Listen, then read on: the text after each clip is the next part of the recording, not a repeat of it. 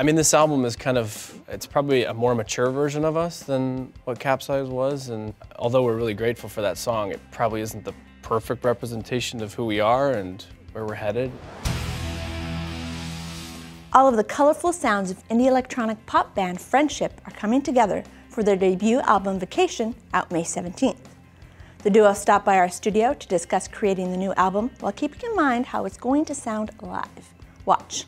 We originally started as writers and producers, and we were working for other people, and I think we just made songs to make songs, but yeah, it's hard to not think about what's this gonna be like in front of hopefully thousands and thousands of people, and you start getting goosebumps thinking about this one section, and yeah, I think that pretty much dominates my head at least, and will it work live? And I think this album, Vacation, actually will be probably our most playable stuff, I think, to date. So you can catch Friendship on their North American vacation tour this summer. It kicks off May 18th in San Francisco and runs through June 15th. For a full list of dates and tickets, visit wearefriendship.com. Thanks for watching.